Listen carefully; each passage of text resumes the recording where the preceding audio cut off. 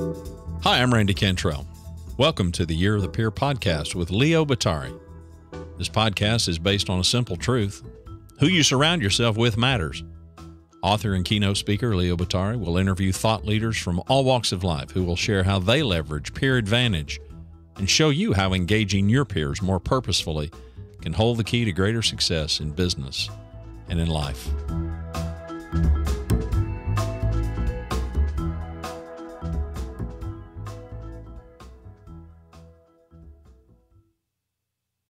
Today's guest is Christine Comaford. For over 30 years, leadership and culture coach, serial entrepreneur, and New York Times best-selling author, Christine Comaford has helped leaders navigate growth and change.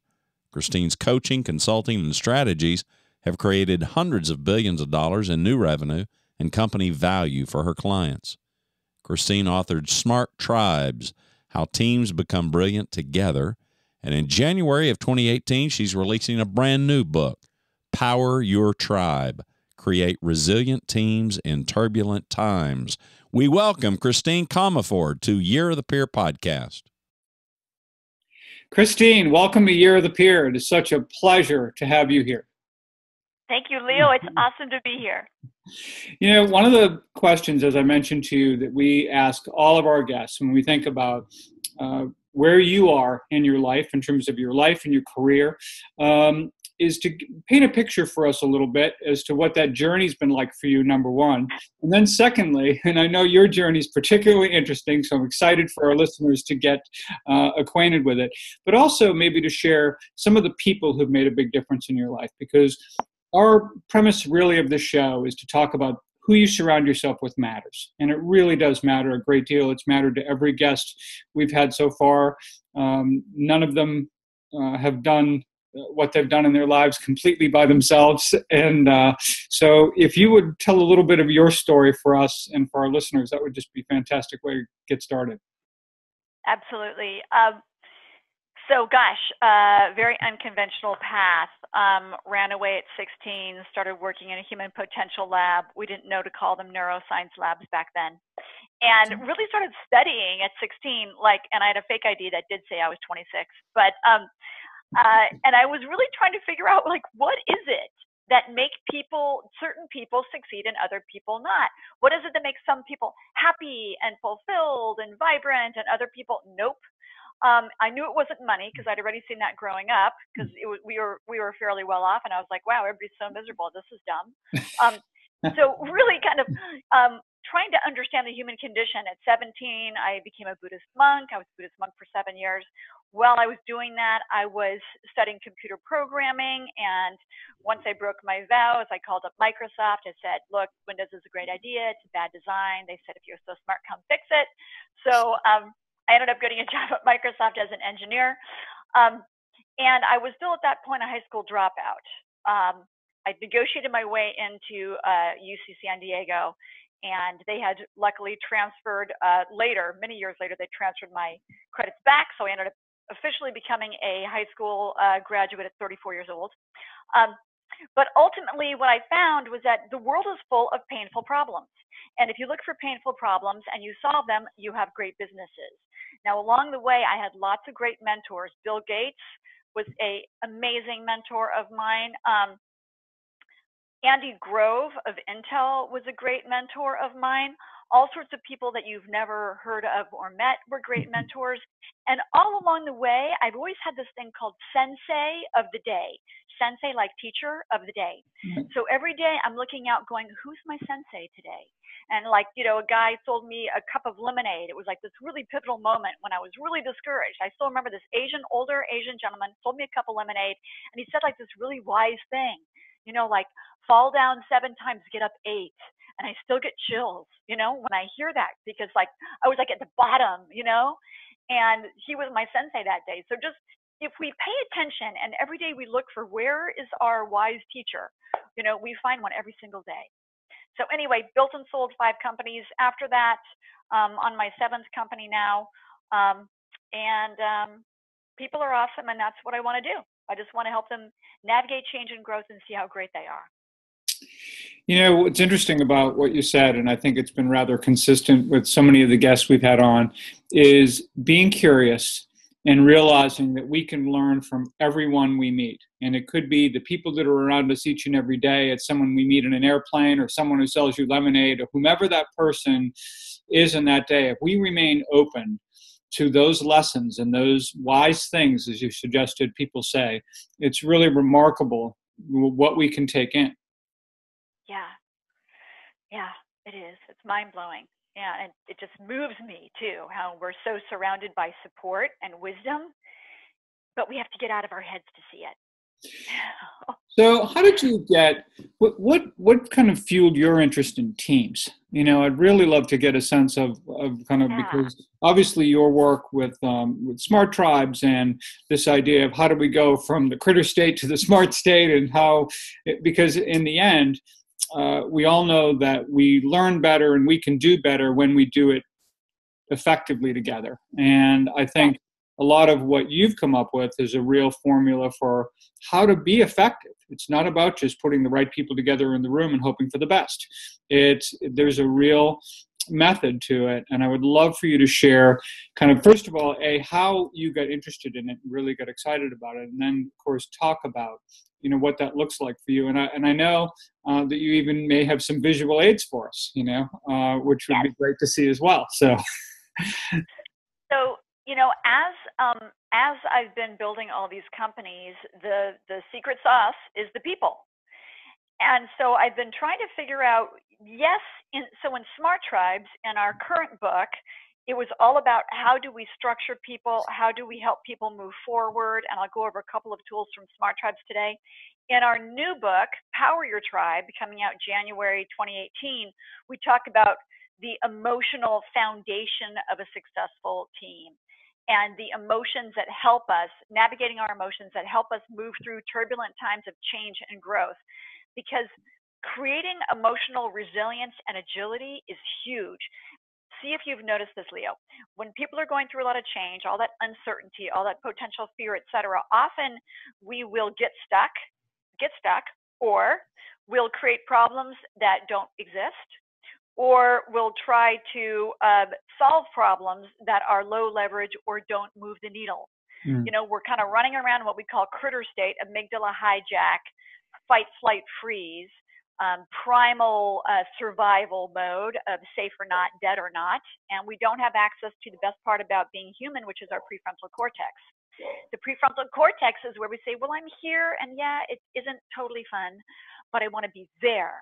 And here's how I can get there. It's the problem solving, it's the decision making, it's the language tools, it's the social skills, it's the vision. And all that gets tamped down when we're in that limbic system override, fight, flight, freeze, etc. Think of this.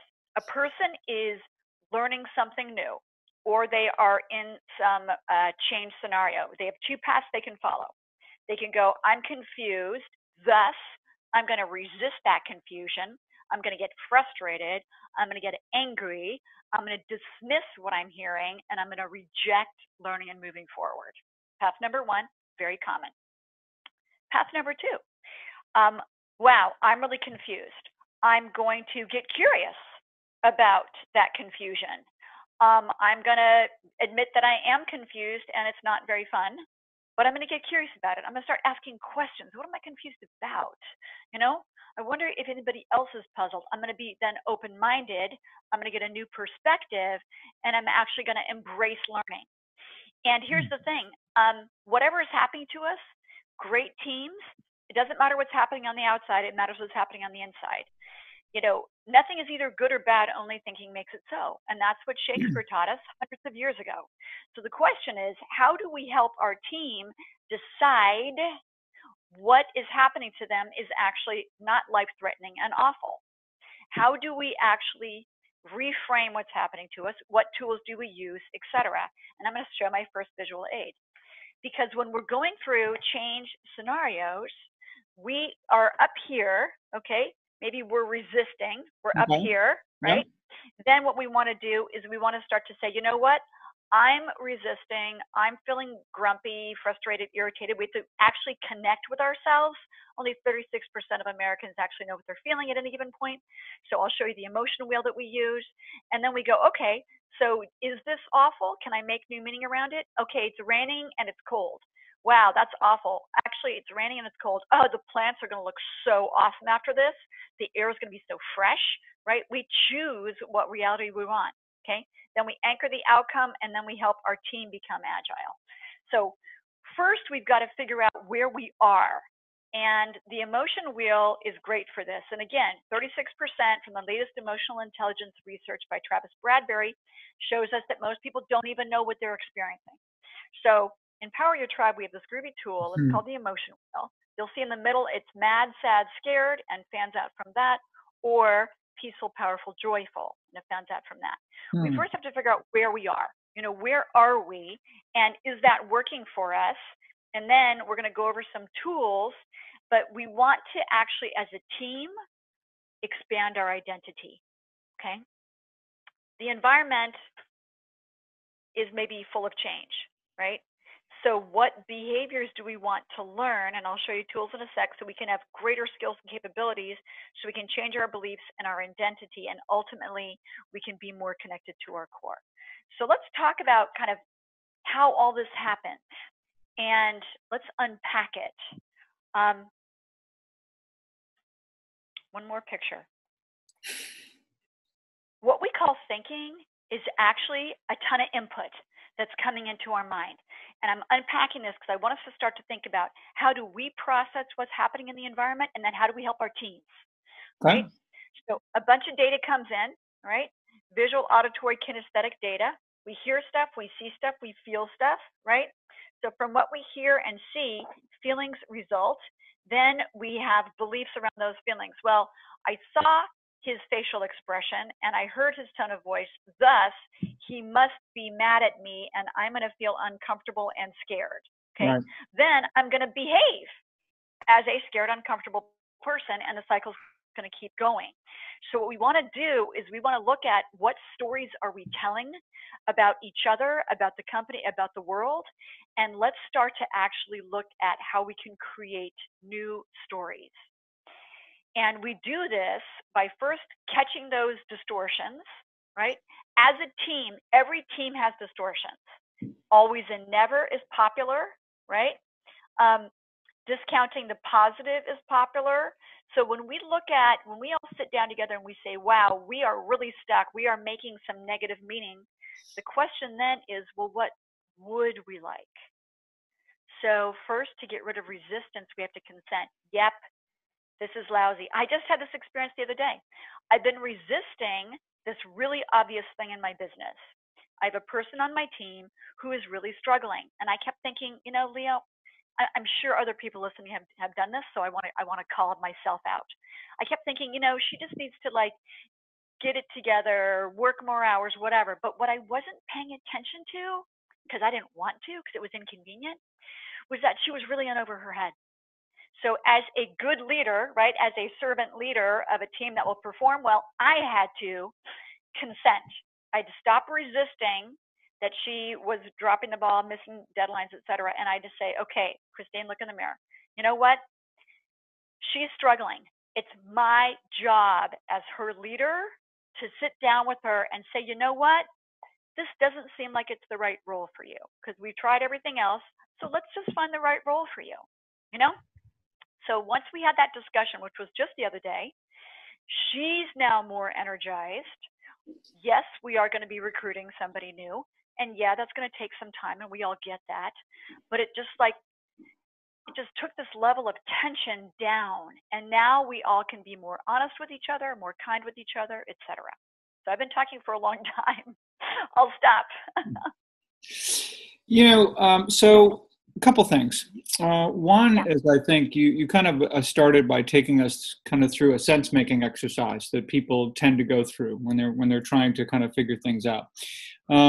On one hand, that can happen on a very individual level. On another hand, it can be very much people coming together and participating in this. One of the stories that was told to me a number of years ago that I just loved, and I'd love to get your response to this, was, anyway, it's a woman, she runs an advertising agency in Tampa, Florida. And this actually has to do with her daughter, who was on a soccer team.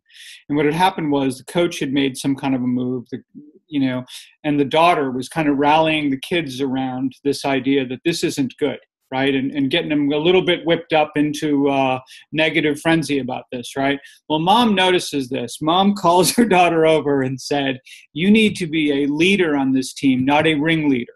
And I'm like, brilliant, way to talk about that. So I guess, we've all experienced as leaders situations where we're trying to get something done. We're trying to get people really engaged and all. And we run into some ringleaders out there. And we know that peers trust one another. So it can be pretty difficult. So what is a leader to do about the ringleader? Yeah. First of all, pick up their handy dandy from Power Your Tribe, Distorted Thinking Decoder, and figure out what are the distortions. It's always like this. Yeah, this change. It's just like all the other changes. Leadership isn't going to listen to us. We're the underdogs, whatever. Distortions, right? Blowing things out of proportion. So first we have to figure out what are the distortions. So we use a distorted thinking decoder to figure out what stories are people telling themselves? What are they believing about themselves and the world, or the situation, or the company? So first we unpack. We come back to the logical levels of change. So first we look at what's actually happening. I find it's much faster to look at the beliefs and the identity and change here versus just the environment. Because you can make a lot of environmental changes, like reorging the company. It doesn't fundamentally change the beliefs of people and their identity. So go for the beliefs and identity first. So first figure out what they're believing, okay?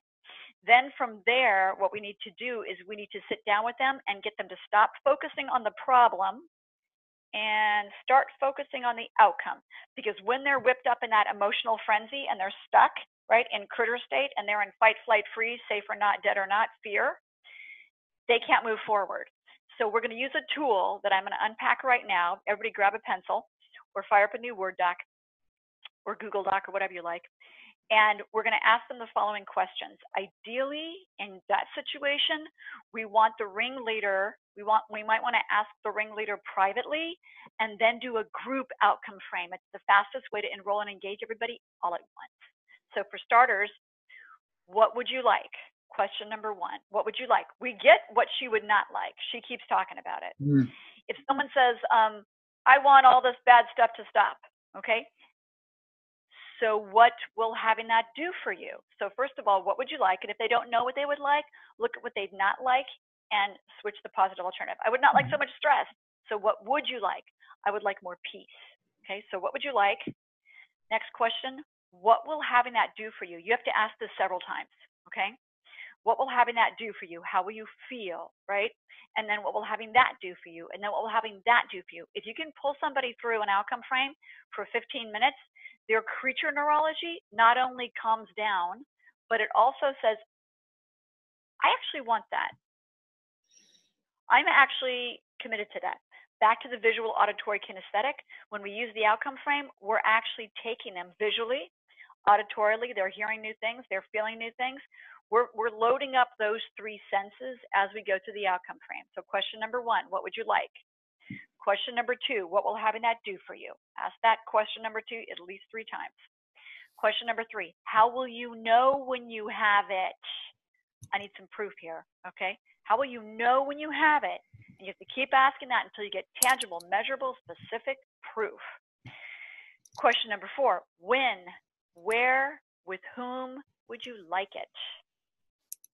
We got to get some scope around this, right? If it's like, I want this within a year, too far out, make a smaller chunk they can get sooner. Okay, with everybody. Well, who's the core people? Well, Mary, Bob, and Sue. Do you want this everywhere in your life or just, well, no, I just want this at the office. Okay, my favorite question, what of value might you risk or lose? What side effects may occur to get that outcome that you want? This is the ego question. This is where they're going to have to say, I might not feel as important. Gosh, if I step back and really support my team in shining, I might not get so much spotlight. This is where we find out, right? About the entitlement, about the approval seeking, about the desire to control, etc. Okay. So what we want to do from there then is go into the last question. What are your next steps? So we actually create an action plan. Okay. Great way to help people get unstuck. Outcome frame takes their focus away from the problem and onto the outcome they want to create. You know what I love about this, though? So what I've been really struck by is so often when we talk about, well, how do we get our teams aligned and engaged and all of that, as if there's always something wrong with them. And what you've done, I think, here is provide tools for leaders also. In the same way, teams can oftentimes make assumptions about things that drive beliefs that can be negative. Leaders too often jump to conclusions about what they think is going on with that team. And what your tools do, I think, are really effective in helping a leader being able to get the heart of what is going on. I read something a number of years ago that I just loved. That had to do with the difference between indifference and ambivalence. And the fact that if a team is indifferent and the leader believes they're indifferent, they assume they don't care. They've written it off. They're just kind of doing this. When they're ambivalent, they actually care a whole lot, but they have conflicting feelings. It's like that idea that, okay, if they're going to move my corporate headquarters, love that I'm going to get a new office, hate that I have another 30-minute commute, right? So there's all of these things, and unless a leader has the tools to be able to really understand what's going on, they're always going to come up with the right answer to the wrong question, in many respects. And this is where I think what you're talking about right now, it relates to the role of the leader with teams, and to really be in touch with what's going on so they can actually get together and work together on relevant, effective solutions, I think is really powerful. So is that a fair assessment of where I think yes. you're okay? And I want to come back to what you said a second ago, because I want to make sure that we're putting the right, or many leaders often put the wrong emphasis on the wrong syllable. Yes. Okay. Right. So let's talk about two things. First of all, the outcome frame helps us get that feedback, but also let's talk about the feedback frame. Feedback frame. Something most leaders don't do right. Most of us were taught the feedback sandwich. You're awesome, but you're not totally awesome here. But you're awesome because I feel so weird giving you feedback. Okay. It confuses the brain. The brain's like, what? Am I awesome? Am I not awesome? There's a less kind term for that, of course. Yeah. It's much easier just to say what's working is bing, bing, bing. And what I'd like to see more of is bong, bong, bong. Okay? And then you have to zip it. You have to be quiet and let them process. So Leo, what's working is your accountability. I love that you are super accountable. Man, if I give you a deadline, it's on time, it's on budget. Woo! Love the accountability. What I'd like to see more of is initiative, brainstorming, bringing fresh ideas like you did with the Company X project a few months ago. That initiative, it was gorgeous. More of that, please. Okay? We need to be giving people feedback on a very that feedback felt good. That feedback felt good, right? I mean, because most of the time it's like a 4-letter word to most people, feedback. I mean, that feedback felt really good. It had a little kind of Marshall Goldsmith X, a feed forward, kind of thing. But it's really this idea of building on the positive the way you did it. It made me feel like, wow, this person believes in me. They care about me. And I'm ready to go and do more of what, it's been acknowledged I'm already good at. That's cool. Yes. Okay, let's go further there for just a sec.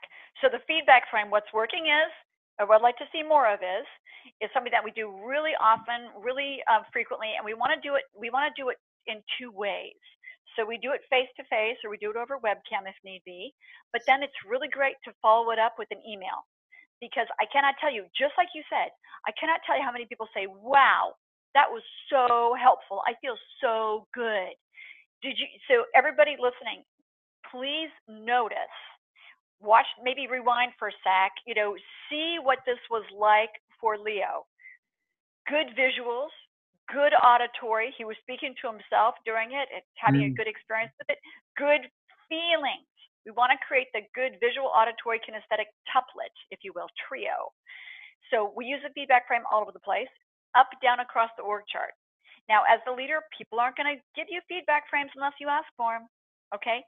We need to normalize feedback, make it not so weird. So I'll email my team saying, please do a feedback frame with me, next Wednesday at 2 or whatever, because I need to know how I'm doing, because I have my own reality distortion field. We all do. You said something a while back that I wanted to touch on, and I wrote just a couple of things down, which is nice versus kind, and empathy versus compassion. You were talking about kind of leaders not totally being on track with certain things. I want us to just think for a sec about the difference between being nice versus being kind.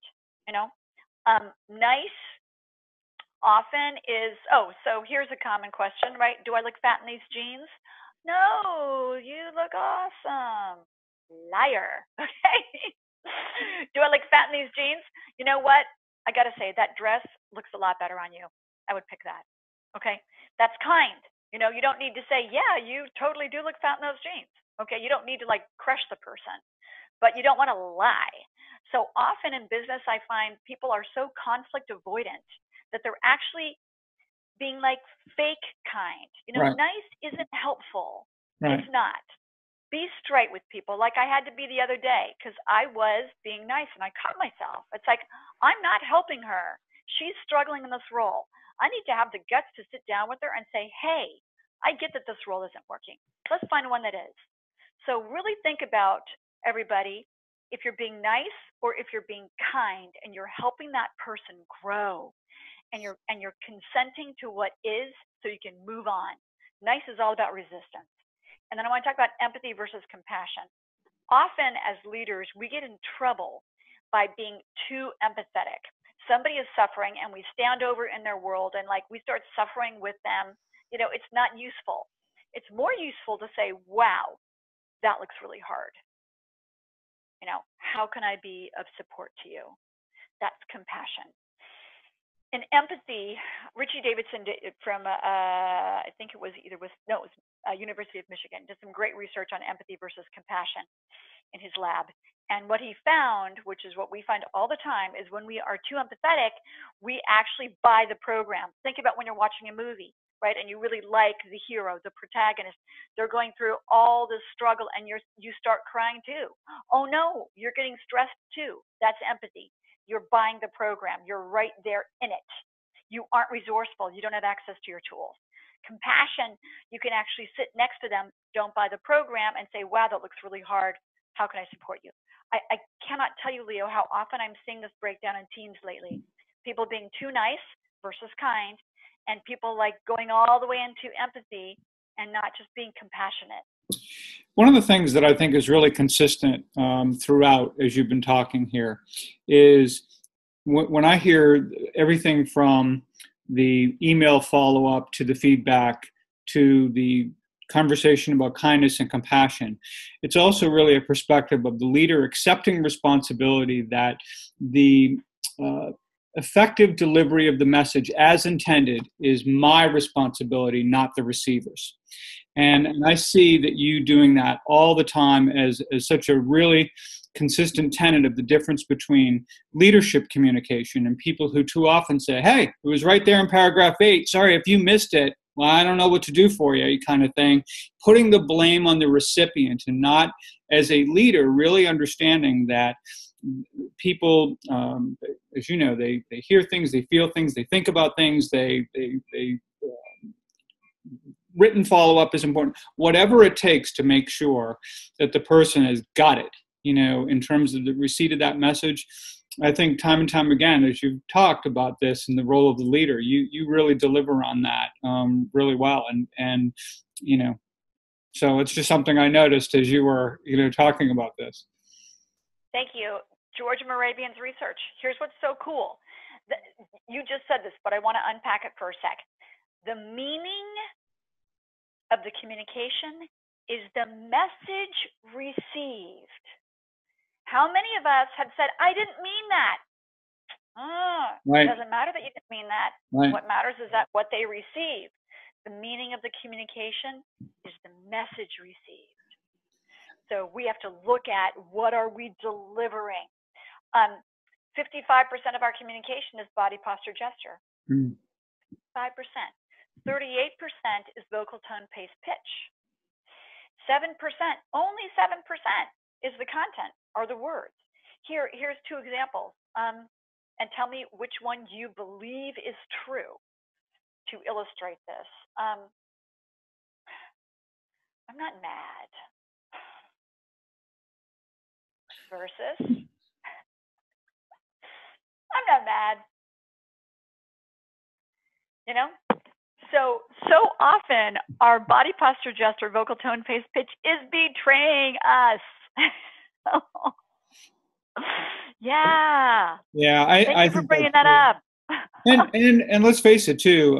Really knowing your audience is, and this is really where again you've talked about this all along, is giving leaders the tools to know their audience, to know what they're thinking and feeling, so that when it comes to delivering a message and accepting the responsibility for that, they can do that in a way where they can feel some assurance that they can be reasonably effective at it. Right? They're not guessing. Yep. So I think that's been really powerful stuff that you've shared. So thanks for that. Yes. That's the hardest part about leadership, isn't it? Man, the hardest part about leadership is just like we're not getting the results we want, picking up the mirror and saying, how am I creating this? I'm creating this. I got to cop to it. Well, how many times my team's not working? Yeah, whatever. Go ahead. Sorry. I mean, there's no question. I mean, how many times have you had something where an employee may do something and maybe it makes you really mad? So you can react one of two ways. You can get really angry at that employee and make yourself feel really, really good because you've gotten all that off your, out of your system, or be thinking about, what do I have to do to communicate in a way that will help me get the result that I want, not just so that I can vent, and too often, obviously when we go to vent, that almost never works other than in some short-term thing but then the person wants to quit after it's all over. But really kind of getting in touch with, who is this person? What message do I need to deliver and how that can be helpful? Where I can help them be successful and get the result that we all want for one another. And, I think that's such a key part of the communication piece as well, not to be self-indulgent as a leader, but understand that the communication is for them. It's not for us to hear the sound of our own voice or to hear, all of that. I want to say two things based on what you just said, because there was a lot of wisdom there and I want to unpack it. For starters, this is, if we're feeling really frustrated, it's, again, we don't want to be nice and stuff it because we're going to blow up later. Right. This is where we grab our emotion wheel from good old Power Your Tribe and we say, wow, I am really frustrated, angry, whatever. And we can say that. We can say to our team, man, I am so angry about this. And you know what? I'm going to move through it. I'm going to move through it in the next few minutes. But I don't want to stuff it and pretend I'm not, because I am, So everybody, what would need to change to get the result we want? And then zip it and step back. Because sometimes your flakes are too frosted to do an outcome frame. Too many words. Right? Sometimes it's just like, wow, this is, oh God, I'm so mad about this. All right, everybody, I'm going to move through it. No heads are going to be torn off. But what would need to change so that we ensure this never happens again? What would need to change for us to recover from this? Exactly. And then shut up because they're going to have a bunch of ideas. We have to remember that one of the most important things we do as leaders is we help people have insights, their own insights, which is why I love the outcome frame so much, because Leo's insights, Christine's insights, not as interesting as their own insights that they came up with. That's more emotionally engaging. And they own the solution. And I think the other thing too is, I mentioned to you before we started, I've done a bunch of workshops for CEOs and business leaders this year. And the idea is for them to do essentially a self-assessment of their own peer group. And they get to stick their hands in the clay a little bit with regard to the kinds of conversations they have. So they might think about, how can I inspire these same kind of conversations among my own team members, and what that can mean. And I think that they find that in the end, where they get to themselves and where they will discover they will get their team to, is the team members coming to their own conclusions will say, you know what? When it comes to my happiness, my productivity, my growth, and all that, you know who's responsible for that? Me. And then my fellow team members. And then if I need my leader for something there, then I will call upon them to do that. But it's not constantly looking to the leader thinking, you need to make my life wonderful. You need to make me happy. And you are the sole source of, how I feel about this organization and I feel about being on this team. And the more that people, I think, when you talk about many things you have today, as an employee, to be able to participate in those exercises, to have those kinds of, considered conversations that allow people to share their thoughts and their feelings about things, put them ultimately in a position where they get where their own hand here can be extremely powerful. Okay, thank you for mentioning that, because we've been talking about the leader and how the leader needs to be honest and blah, blah, blah, blah, blah, but there's another half, because it's a relationship. It's a handshake. No one's indentured servant here. We chose to collaborate together. This is why also I really can't stand when people say, oh, Susie Q works for me. No, she doesn't. Susie Q works with you. We've got to change the way we talk about leadership and associate, employee, whatever. Or people, my boss, and all this other kind of stuff. I hate that. Yeah, it's like not totally cool. Because language, with all my work in neurolinguistics, I can tell you one thing for sure. Language structures reality. Language structures reality. So we have this, I keep meaning to write this blog that I still haven't written yet, but we call it Employee 101, which is the agreement. Here's what we can do. Here's what we need for you to do. Can we decide on that? Here's what the employer is responsible for. Here's what the employer is responsible for. Here's what the team member is responsible for. Here's what the leader is responsible for. Because we are in this together. This is something that there's you, there's me, and there's the us. The us is what we're creating, and we have an equal part on that. And that's where that triad, I think, is so essential. And I think that there is equal responsibility. So if you have this idea that, first of all, I think that consider the leader part of the team, not apart from it. And when they are a part of the team, and you've got the leader, you've got the individual employee, and you have that group member or that team member, that triad is very powerful in terms of if they believe that they all have equal responsibility for making sure whatever you want to put in the middle, accountability, trust, productivity, happiness, joy, whatever that looks like, they all play an important part there. And this is, to your point, where you're all working with one another in that scenario. And I think it's very powerful. And I think it's probably what we've both seen over the years as being very effective. And when you see teams do that really, really well, it's a sight to see. And it is really fantastic. It's beautiful. It is. Everybody's bringing their own unique, beautiful contributions, and that's what makes that creative whole work. I feel like, of course, we could probably go for another hour here. I know. But I do want to, before we run, though, I want to let people know, I'd love for you to let them know, first of all, where they can learn more about you and your work, and where they can buy your new book. Yes. Okay, so I would love for everybody to go to poweryourtribe.com, poweryourtribe.com, and you can learn all about our new book and upcoming book, and that's super cool. And we will actually be giving you a digital excerpt that you can put up on your site so Awesome. that people can grab that as well. The book comes out. It'll be in all the major retailers by the 16th of January, January 16, 2018. If you can't wait, because you probably can't, because we've gone over so many great tools today, you can get Smart Tribes, which is our current book, anywhere. Okay? So Smart Tribes is our current book that has the tools, the structure to create these great teams.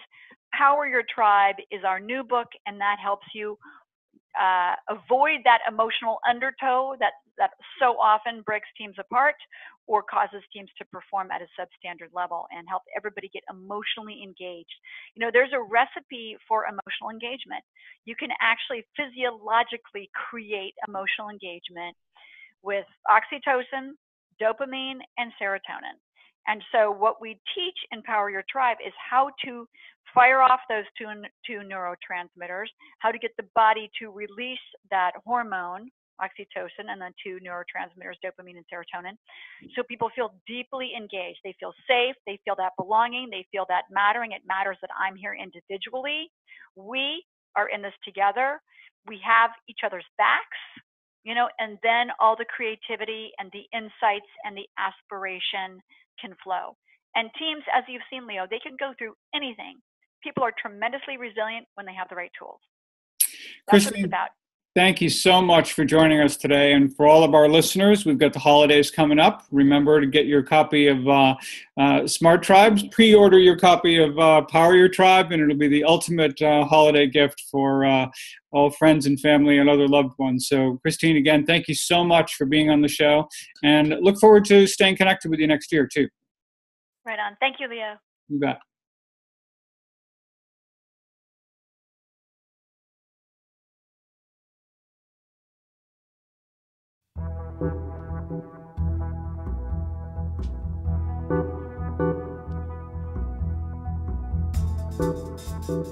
Thanks for joining us today. To learn more about Peer Advantage, to submit questions to Leo and our guest, and to subscribe to the Year of the Peer podcast, please visit us at leobottary.com. It's LeoBottary.com. This podcast is produced by me, Randy Cantrell, hosted, of course, by Leo Bottary. Music provided by Kevin MacLeod, Vibe Ace, licensed under Creative Commons by Attribution 3.0 license.